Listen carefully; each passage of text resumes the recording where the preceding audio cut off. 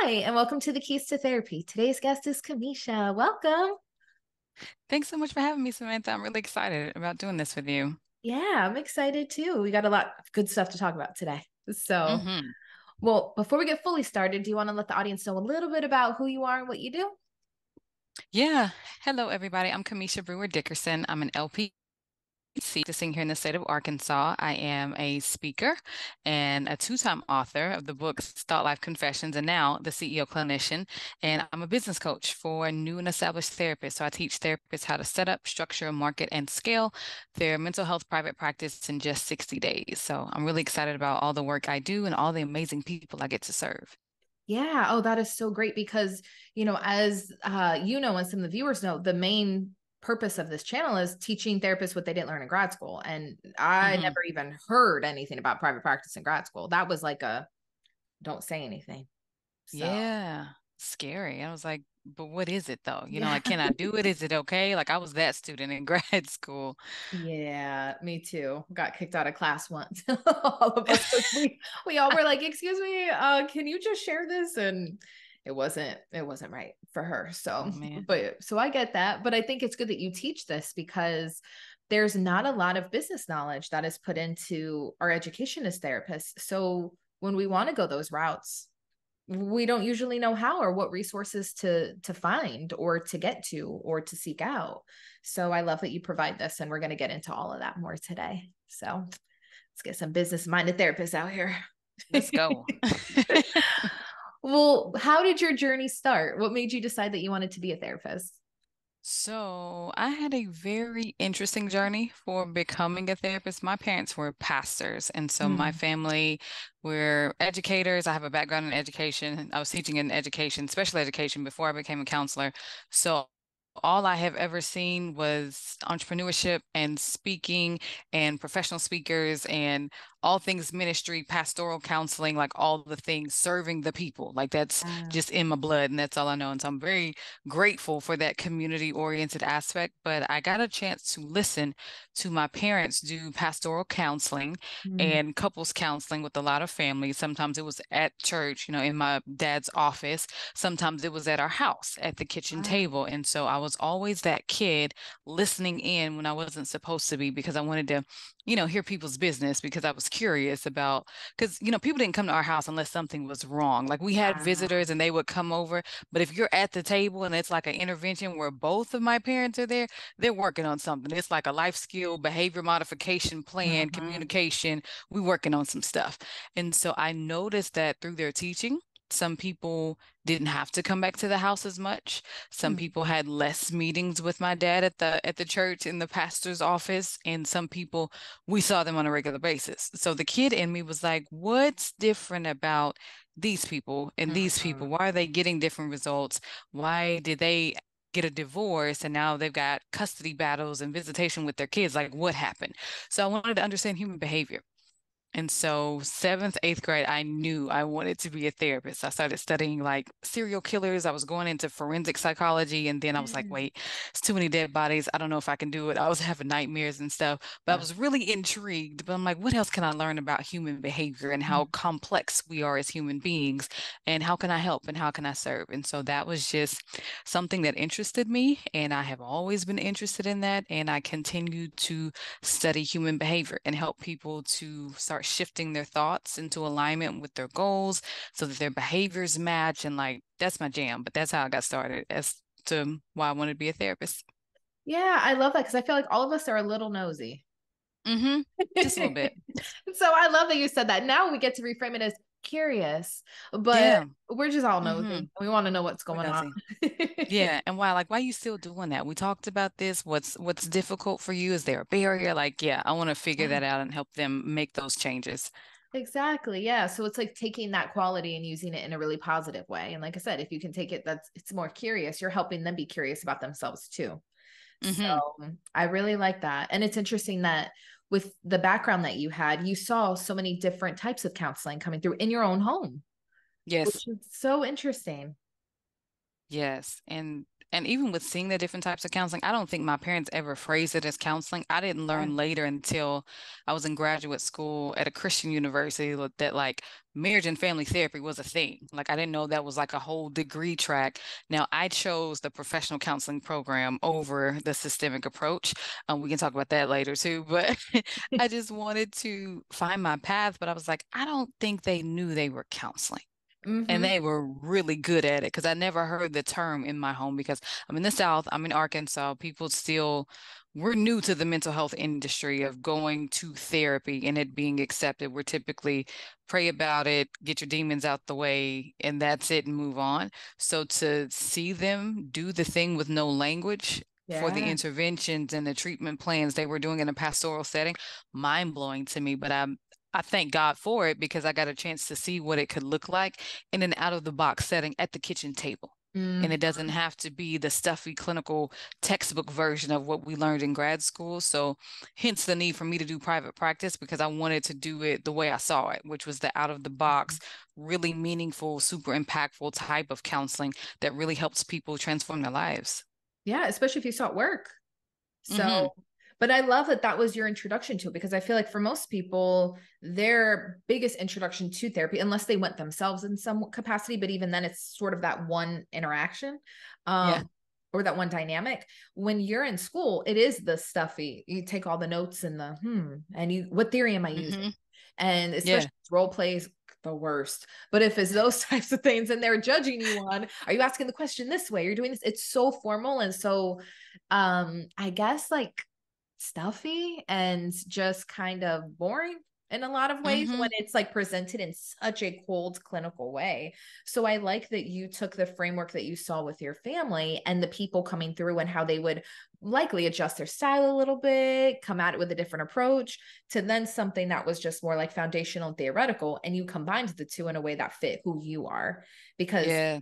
I don't know about your program, but I know mine did not talk about who I was at all. It was all about the clients and who they needed me to be. Always. Always. And I felt like I was going to get lost in my practice if I kept Mhm. that. Everything's about the clients, nothing's about Cameisha. I'm like, I'm only with them an hour a week. So when the Yeah. treatment plan's done, my notes, and I've submitted the claim, this is no longer about the client. So what about me? What do I get to do? How do I get to feel in the container of this business model that I've built? And can I do it? Like, is it legal? Is it ethical? But how do I do it? Because I Mhm. haven't seen that modeled either. I've just seen a lot of therapists experiencing burnout and complaining about what they did because everything was about the client. So, yes, I teach therapists how to make it about the clients and about themselves too. Right. Because there needs to be that balance there. So, yeah, that makes sense. And you mentioned that that's part of what made you want to start your own practice was being able to do things on Hmm. your terms. So, how was that process for you? Starting my practice was rough. Because I was in inpatient. So I worked all the way through inpatient. I worked in admissions, I worked overnights, I worked second shift, day shift, like I worked all the shifts. And then I got licensed and I was like, I want to go to the floor. I want to work on the unit. I want to be with the kids. And sometimes before that daytime therapist spot came open, I was working a weekend shift on all units of the hospital, just doing intakes all day long on a Saturday for like 10, 12 hours. It was insane. But I told my supervisor, I was like, I don't want to do this forever. Like, I can't retire doing this. This is not enough money, first of all. But the Mhm. types of people that I'm seeing, like, they're so far out of my scope. Like, I know nothing about this. I'm not interested in this at all. They are in here for a reason. I know it's inpatient, but like it was chemical dependency, it was Yeah. psychosis, it was sexual assault, it was regular depression, it was bipolar, like it was all the things. And I was like, I don't want to do this forever. So I asked him, I said, so how long is it going to take me to build a private practice? He said, oh, at least 2 years. I said, oh, absolutely not. I don't have 2 years of this. There has to be a quicker way for me to figure this out. And he's like, no, that's how long it takes to build a caseload and get traction. I'm like, mm-mm. My parents are entrepreneurs. I know how to build a business. So let me just use my business skills to get this private practice built. And that's what I did. So I was at the agency, still working inpatient. I had even moved departments to PHP and IOP. So I got a lot of experience experience working there, but I was building my practice the entire time. So yes, I'd go in early, work 7 to 3, and then I'd leave, go see clients. I didn't even have an office. I was using an office at a church until I got enough money to get my own space. I put that in the book because it's a chapter. I shouldn't have done that. It was really bad. I wasn't ready to pay for my own office space, but I did. So I was seeing clients in the evenings. I saw clients on Saturdays, and I was all in building that caseload so that I could leave. And I did it until it was costing me money to stay at the agency because I had so many clients. So that was the quick Mhm. version of how I transitioned into private practice, but it was not pretty. But thankfully, I was raised around entrepreneurs who taught me marketing and business and foundations and operations. My family, they had a business in addition to speaking and being a pastor and doing all the Mhm. things. So I was like, I know how to build a business. This isn't going to take 2 years. It shouldn't take 2 years. So it's not going to take 2 years. I'm going to make sure it does not take 2 years. And it didn't. So that was my journey. And I just did it. And Christmas Day of 2020, your girl was out. Best Yes. Christmas gift ever. And what a way to start the next year too. Be like, all right, Oh, I'm on yeah. my own. Let's go. Yeah, terrified, but I was like, I'm out here now. I turned in that letter. I'm not going back. So let's Yeah. make this thing work. I love it though, because again, you focused on you. And that's Hmm. something that it almost feels taboo sometimes in this field. Like people say, like self-care, burnout. You hear these like words, but nobody really teaches you how to prevent those things, like how to prevent the burnout or how to engage in self-care, what that might look like for somebody. And sometimes self-care is leaving the job that is stressing Yes, you out. So absolutely. and like you said, and I love that, is if there wasn't, it wasn't seeming like there was a place that was aligned with your values, how you wanted to work, who you wanted to work with, then you created it. Hmm. It's amazing. Yeah, and it was so freeing to do it. Like I know I was scared. I was having panic attacks leading up to the day, and I was talking to my husband about we had just gotten married. So this was about to be a major shift with us in finances and Yeah. us merging bills anyway. And he was like, "Babe, just do it." I'm like, "But are you sure though? Are you still gonna love me if my practice fails?" He's like, "You have a ton of clients. Like, what are you talking about?" I was like, "Okay, you're right. Just need a little reassurance. Okay, I'm in." So I remember typing up my letter and crying and shaking. I still have the voicemail from where my clinical director called me to say, "Hey, I got your resignation letter. Just want to check and see if you're okay." I'm like, now you want to check and see if I'm okay, but we've been telling you, it was a disaster down here for a while. But yeah, I keep the voicemail. So anytime I don't feel like working on my business or I'm scared or intimidated by the next phase of private practice, I'll go back and listen to the voicemail. And it's a reminder of just all of the chaos I endured before I made the decision to transition out. But yeah, it had to be about me to Mhm. make it work and not just about the people I served. Absolutely. Because ultimately, if you're not in a good space, your clients aren't going to be getting the best version of you, which means you're not going to be getting the best care. And then what are Mm-mm. you doing? So I think that makes sense. And, I think sometimes there's this, I don't know if it's like stereotype. I honestly think it's kind of rude, but sometimes people think private practice is bougie, right? Like, oh, you at the big Yeah, one. I'm at an agency. I'm putting in the work. I'm at a hospital. It's like most of us did that to start and then realized we it did. was not with us. Like it wasn't aligned for us. No, Go ahead. not at all. And I'm not that business coach to tell people, oh, you should leave. Like, I think you should leave when you're ready, when it Mm-hmm. financially makes sense, when you have enough business structure and foundation in place to not get out here and be broke and have to go crawling back to your agency or another agency and be embarrassed by it. Like, don't do it until you absolutely ready because honestly, it's not for everybody. No. And so if you're not business savvy and you're super introvert. I'm introverted, but I only allow my introvertedness to keep me limited for a certain amount of time. Mm-hmm. Like I know sometimes, all right, Cameisha, it's podcast day. Put on your big girl undies and let's go do this podcast interview, be friendly, be extroverted, and then we'll recharge. Like I know I have to do those things, but it's because I like the way I live. I like Mm-hmm. having my practice. I like having the flexibility. I blocked off the rest of my clients for today because I felt like it. There's no way I could have done that Yeah. working at an agency. So those are the types of decisions I wanted to be able to make. And Mm-hmm. if I get tired next week, I'm blocking off more days. I don't have to wait until my PTO gets approved Yeah. because it may not be approved depending on staffing, which isn't my problem. But those are the types of things I wanted to be able to do. Exactly. So I think that that's a big piece of it is therapists need to be connected with themselves and their needs and be in tune with what's that burnout look like for them. What Hmm. waking up frustrated every day, dreading going to work, like some of the things like you mentioned, working with people who are outside your scope that you just feel like this isn't even rewarding for me. It's what No, am I doing? Especially when you're still paying them bills for the student loans. listen, because they want their money every month. Mm-hmm. True. So, I mean, some of those things can be fears and stuff that keep you there. So, like we talked about, a lot of therapists don't have that business education, maybe not necessarily that business mindset. So, why do you think it's important for a therapist to develop a business mindset and get that education and entrepreneurship? Yeah, I think it's important because it's going to save them time, it's going to save them money, and it's going to help them not take things personally when they happen. So when a client decides, okay, I'm not coming to therapy anymore, it may not be about you and your clinical skills. Maybe they were not ready, or maybe the marketing was off and they thought you were trained in a specific area and you were not. You said you were trauma trained, but you really are only good at very specific types of trauma. And Right. these other traumas that they had were outside of your wheelhouse. And they knew that and they decided to move on. That's not personal. You're not a bad person. You're not a bad therapist. So the business mindset kicks in. It's a little bit of a protective mechanism for you to say, like, okay, this ain't about me. Like they did what was best for them Mm-hmm. and what was in their best interest, as they should, because I think the business mindset also helps to to think about it like, okay, if I were looking for a therapist as a therapist and they didn't do what I needed, why would I stay? Like that doesn't make sense. It's not a good use of my money and my time. So when it's business, it becomes less personal and it helps you to make more business-based decisions about the type of clients you want to work with, how much you're charging, sliding scale. Oh my God, sliding scale.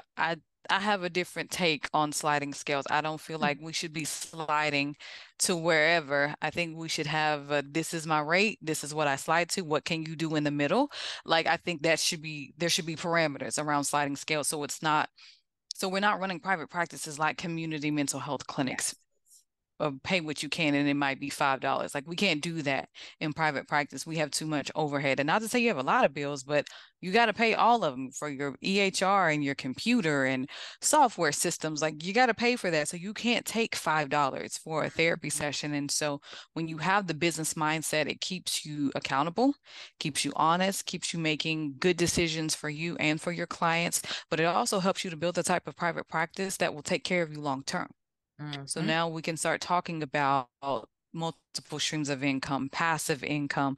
I don't think passive's a thing. I think passive's more like you do less work later. You do a lot of work up front, less work Yes. later, but nothing's really just straight up passive. Even if you're Mm-hmm. investing, you got to go make the money first to be able to invest it, Mm-hmm. and then it becomes less work. But whatever. You know what I'm saying? Yeah. Like all of those things, but the business mindset sets you up for that. So you can start thinking about, okay, how do I need to move right now? What types of decisions do I need to be making long term so that I put myself in a position to not have to do this forever? Because you can't, in my opinion, do private practice every day for the next 50 years. It's draining and it's exhausting. I don't care what population you serve.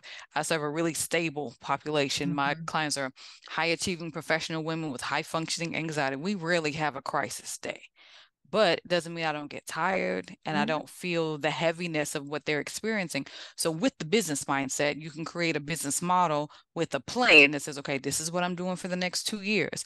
By year 5, this is what I want to have in place. I want to hire another therapist, or I want to add coaching. I want to add online courses to help me maximize my lifestyle and continue to pay my bills. And you need a business mindset to do that because it's going to take you some money. You may have to pay a business coach to learn what you need to do. Mm-hmm. Facebook groups won't do it all. Yeah. YouTube University can't learn everything there. They're good Mhm. resources, but the customized strategy for what Right. you need, you may have to pay and get it in a program to help you learn those things. And the business mindset says, okay, I do need to pay. Like we paid for grad school, we're still paying for grad school. Hmm. And we had no problem doing that because, like, oh, this is something I need. We need the business coaching too. Hmm. Yeah, I totally agree because like we're talking about there's these huge gaps in our education. And I think that's where I've seen a lot of people fail with private practice or resent their private practice is because they had this maybe like idealized version of what it was going to be, but without having the Mhm. right foundation they jump into it and it's not any better than an agency. They are sliding for everybody just to get clients in the door to make money. They have this Right. scarcity mindset. They're taking all these clients who maybe don't fit because that's who called. And Mm-hmm. it just ends up being the exact same thing as agency, except now you're the boss and you made this. So Yeah. it's, if you don't have that business mindset right out the gate and you're not focusing on this is a business first and then it's the client work second, Mm-hmm. you just end up in the same trap. It just looks a little different. Yeah. And it's scarier because you can't like get out. There's no like FMLA if you need if you need a break Yes. or you have a surgery, like you got to build your own PTO. Mm-hmm.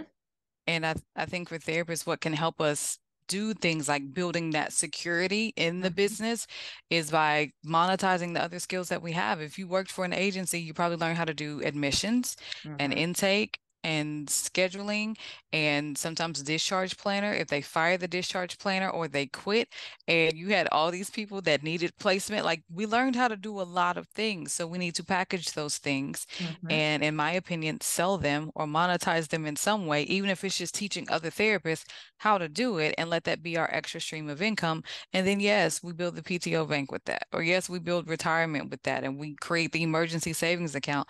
So, if and when life happens, if you need maternity leave or whatever, now you have a cushion because you have to create your own benefits in private practice or you're going to be broke and looking Mm-hmm. for a contract job or going back to an agency, which is fine, but it could have been avoided had you had a business mindset and made better business decisions.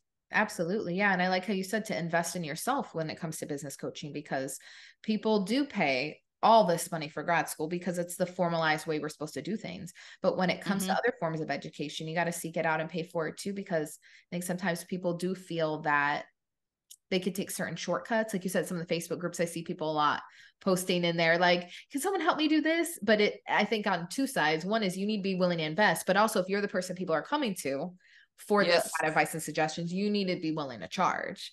So absolutely.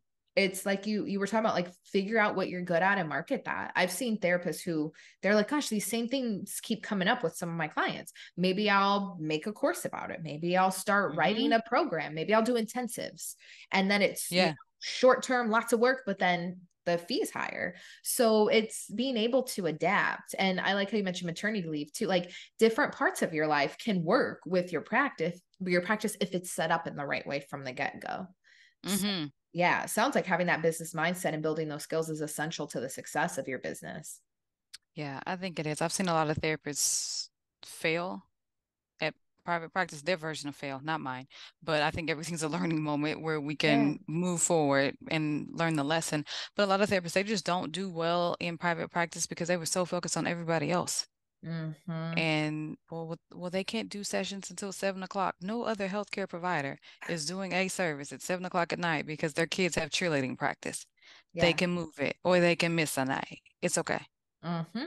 And just learning that you don't have to sacrifice your entire life and your family and your chill time with your friends or a girls trip because you're a therapist. Like I don't, that's not the kind of therapy I wanted to do. And it's not the type of therapy I teach the therapists who are in my community and in my courses and in my programs. I don't teach them how to do business that way because I don't think it helps you have longevity or to love your business if your business is whooping you and it's wearing you out. And every time someone books a session, you're like, oh my God, I got to see them. Well, if you're not ready to see more clients, turn the button off. It doesn't Mm-hmm. have to be, it doesn't have to be a conversation. It's a business decision as a CEO. I'm turning the button off. I'm not accepting no more clients. Like we're done. That's it. Exactly. You raise your fee. If you're like, Mm-hmm. I need more money, but I'm not trying to add an extra day to my schedule, bump your fee up some. Like, there's Absolutely. so much flexibility here. And I think that you're right. Like, all of these skills, none of these skills were talked about in most grad school programs. And so it's refreshing to hear somebody openly speak about them, because I think there's something that's been, I know there's something that's been like ingrained in a lot of people, that private practice is bougie. That's for like the Hmm. therapists who don't want to work a lot. That's for the people who think they're better than agency work or hospital work. I mean, I think that's what either some grad school programs, from what people have told me, have flat out, they've been told that through their professors Yeah. and their programs.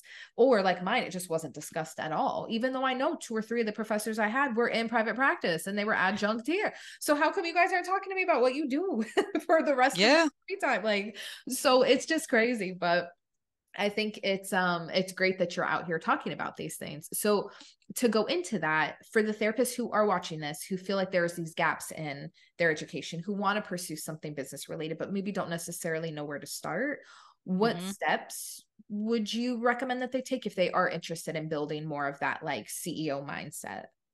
Yeah. So in my CEO clinician framework, it's broken up into 4 parts. It's mindset, it's money, it's marketing, and it's movement. So I'll give you guys the quick Cliff Notes version of what that I'm with of you. what that looks like. So here's the summary. Here's what you need to know.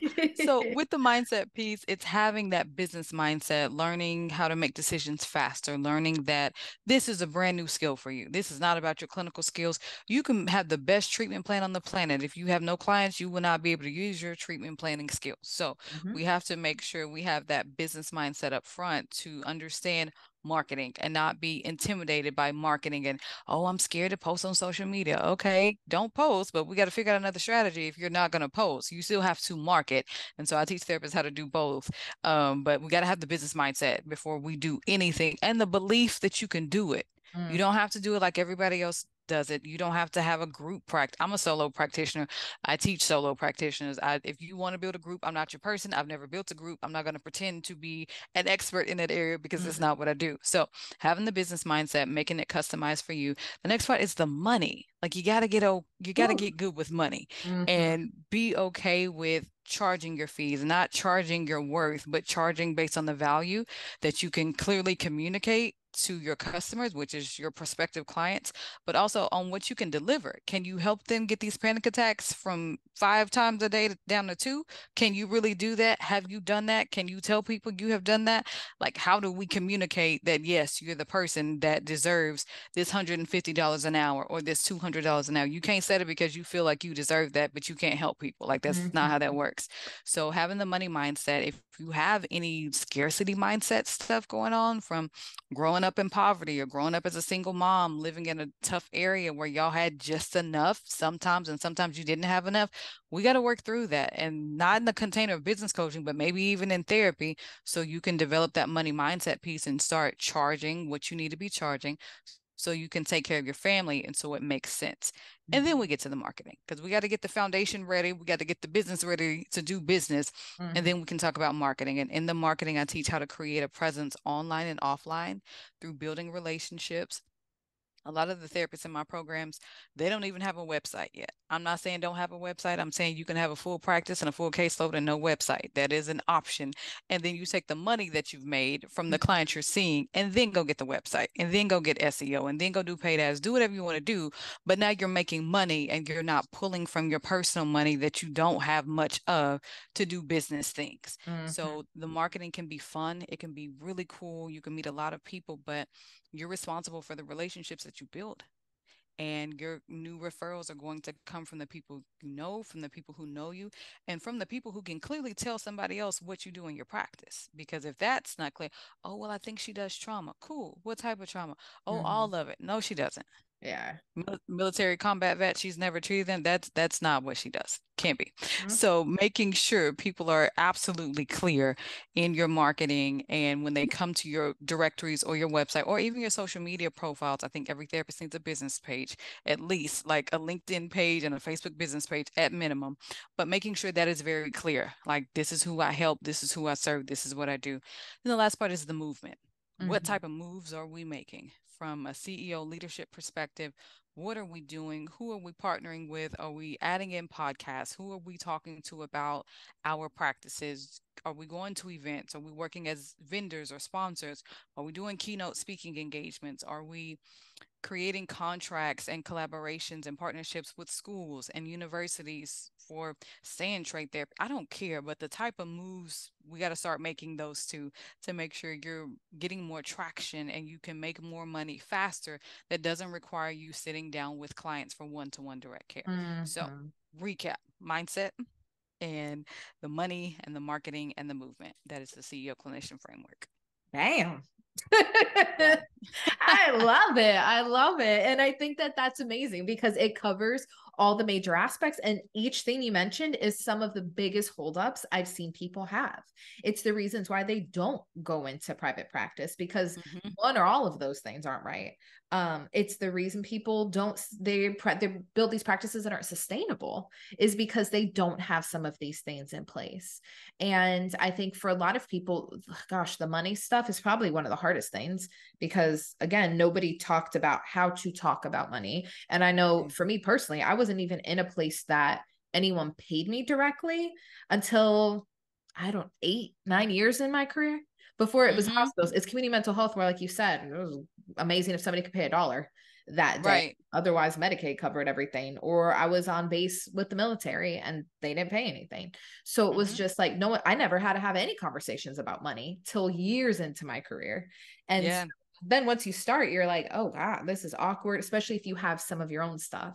So I Hmm. love that you mentioned that. A lot of that gets pushed to the side because I think in some of these programs when people are discussing like triggers, they're talking about like your personal stuff, your mental health, your past. No one talked about money triggers or what that No. would look like. So, I mean, even like having a client who's a lot wealthier than you, having a client who has a lot less than you, and what that may bring up. So, Hmm. I love that you incorporate that into your framework because there's everything related to business comes down to money. Yes. It just does. So, and I'm sure you've seen that a lot in the work you've done with people, how much that money aspect of it can really hold them back in a lot of ways. Yeah, and even on the therapy side with clients, like, yeah, we got to have the money conversation because you need strong policies. Are they Mm-hmm, paying a late fee? Is it $50 or is it your full fee? And do mm-hmm, you make sure you got the credit card on file? Like those little nuances, like yep, huge, but there's so many therapists who want to be flexible because they're more concerned about the client than making sure they get compensated for the service. mm-hmm, And just the little things like, okay, don't put them on the calendar until you have the credit card, or don't put them on the calendar until until you have all the paperwork and the forms because they're taking up space for another mm-hmm. client who's ready and has their stuff in. So yeah, all of the little nuances of money and understanding what you need to be charging, and if you're scared, identifying that you're scared and knowing what to do with it. That's module 2 of my course is called Compensation Made Easy. And a lot of therapists, they call it the B word because I teach them how to budget. Like you need a budget for home and you need a budget for the practice. You need to calculate all that. Like I give them the formula, like this is how much you need to make every month. Mm-hmm. And this is how we're going to get it. These are the different ways we can get you to this number. But it's a hard conversation and some of them get stuck. And I'm like, that's why you need coaching. So when you get Yep. stuck, like I can help pull you through that area. But that money section is hard because until you get the mindset piece around the money and start having those internal conversations and the conversations with your clients through the informed consent process, like you may not make the money you're looking to make. I don't care how good the website is and the Mm-hmm. SEO. That's Like that's true. foundational. Yeah. And two, it's boundaries as well.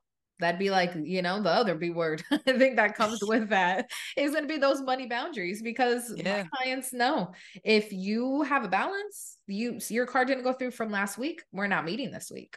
Mm-mm. Your appointment's canceled. We're not doing that. So my dentist won't let me carry about. I'm going today. That's why that's in my head. But they're not gonna let me carry a balance. Like No. they're gonna come after me. So how come that's acceptable in that type of business model and not over here when it's only on me?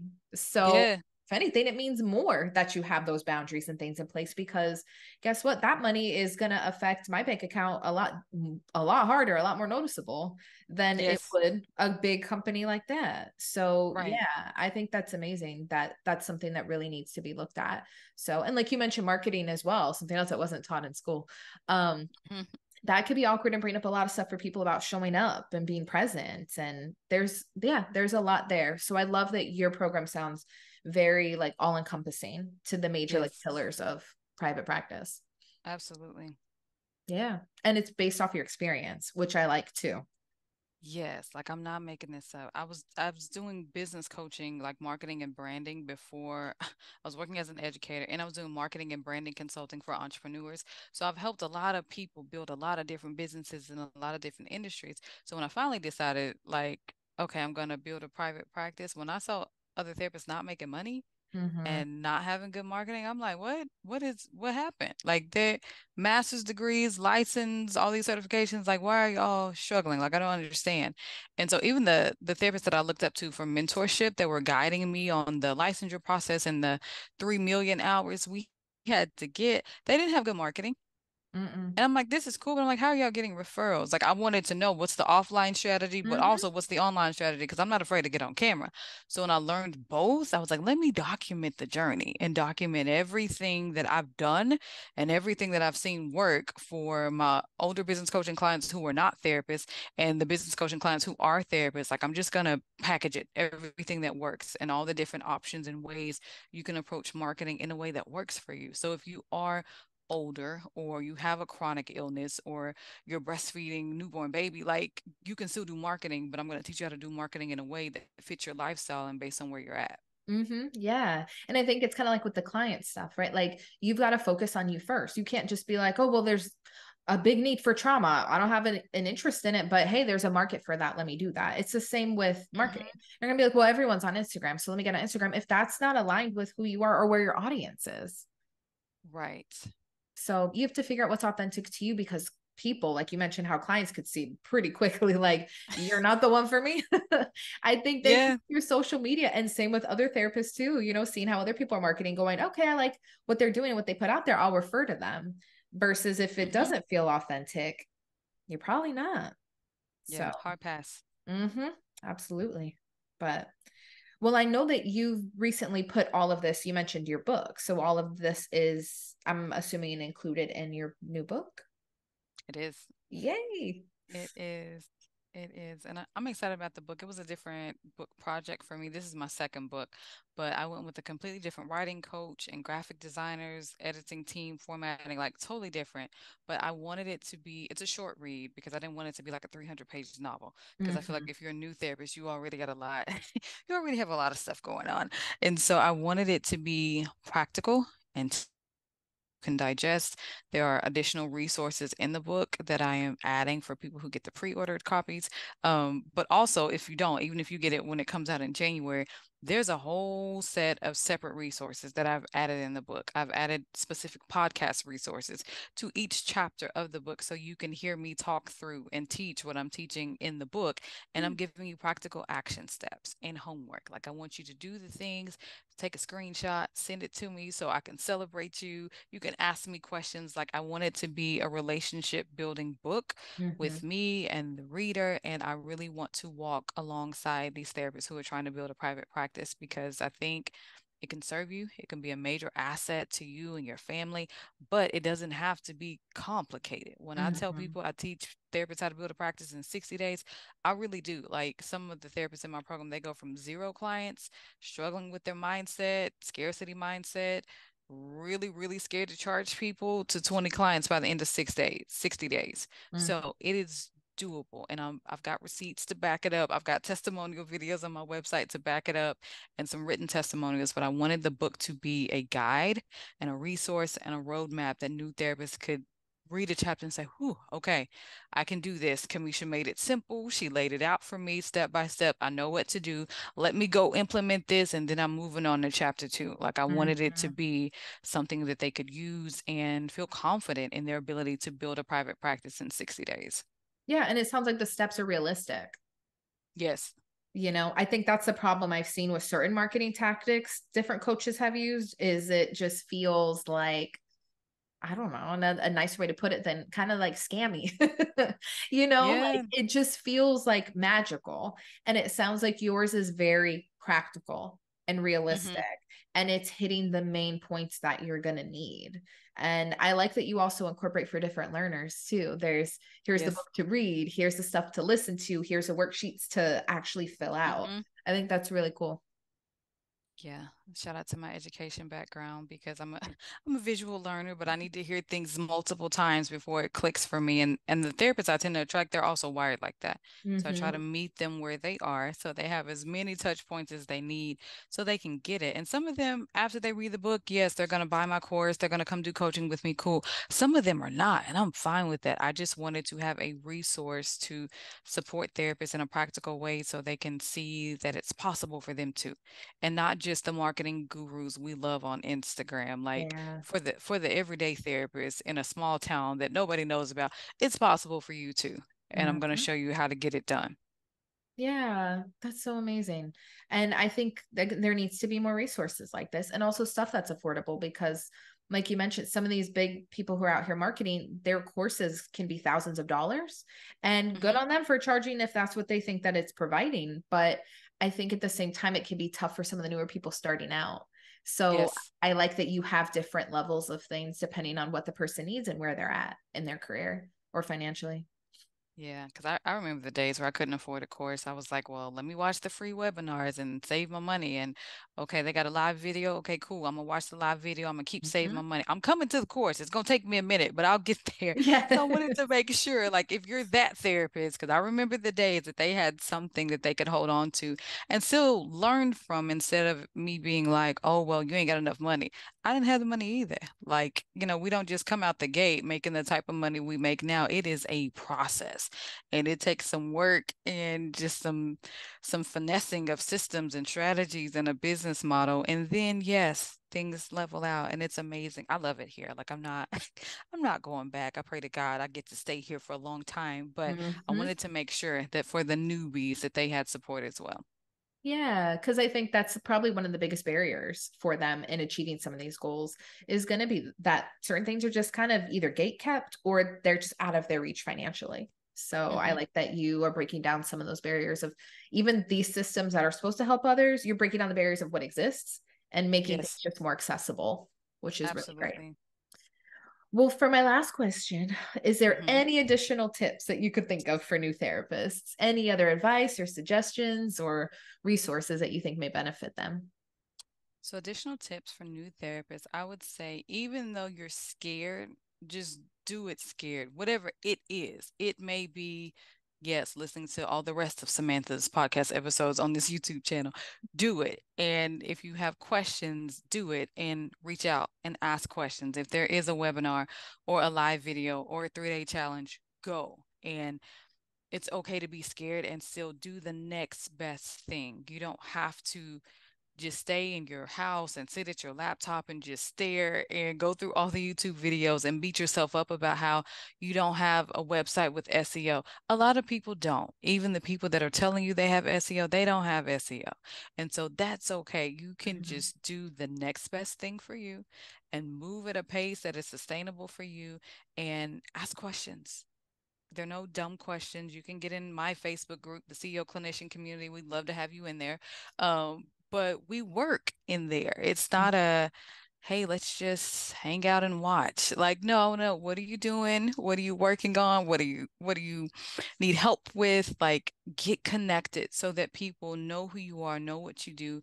And I'll send you referrals. I'm that type of therapist. If you're in the Yeah. middle of freaking Utah. I'm not in Utah. I don't know anybody who is in Utah, but if I see somebody looking for a therapist in Utah, yes, I'm going to name drop you because I'm just that type of person. And so when you're connected to people who see you and who know you and who know what you do, it's easier because we can also help you build your practice and we can also help you get referrals. So don't be afraid to do it scared. Just do the next best thing, get connected, and just know there are genuinely people out here who love you and who care about you and who want to see you succeed because Samantha and I, we remember the days where it Yes. was hard and we were scared and we didn't have this thing figured out. So now that we've learned a little bit, we are Hmm. happy to share those things. So I would just say get connected and do the next best thing for you and don't worry about what everybody else is doing.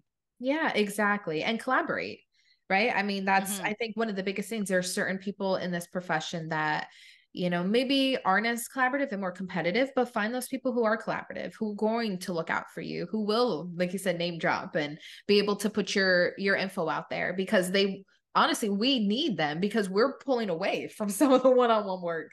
So anybody else that wants to open a practice, you're helping us out because Absolutely. I keep going down in how many days I see clients. So Period. thank you. Please come out Yeah. here and open a successful practice because I need somewhere to send these people. And it's the same for you Yeah. too, I bet. Yeah, and I think that's like the circle of life of a therapist. You know, you come Mhm. in the hard way, agency, inpatient, Yeah, residential, like community mental health, and then you go to private practice, and then you start exploring other options. Like somebody's got to come behind us and like take up the baton and run the next lap. And we're here to help y'all do that, but we can't help you if we don't know you. So yeah, I'm exactly. with you. Yeah. We want to help. So please go into private practice. Please read her book. Please take these steps Yes. to work on you because there's just such a need for mental health providers at this point. We can't have the ones that exist being burned out or being No. letting fear hold them back from some of what they want to accomplish. So, Hmm. well, thank you. I know you're busy. So You're thank you fine. for taking the time to do this today. Of course. Thank you for having me. I enjoyed it. Yeah, I really appreciate it. And so for all the people watching, all of Cameisha's info is going to be below. So pre-order her book. That'll be linked front and center for you guys to do that. And follow her social media as well. That's how we got connected, was through social Yes. media. So Yes. let's keep it going, you guys. Follow us. But if you want to stay tuned with different episodes, see what's coming up, then subscribe to the channel. But thank you again, Cameisha. It was great to You're talk to so you. welcome. You too. Bye. Bye, guys.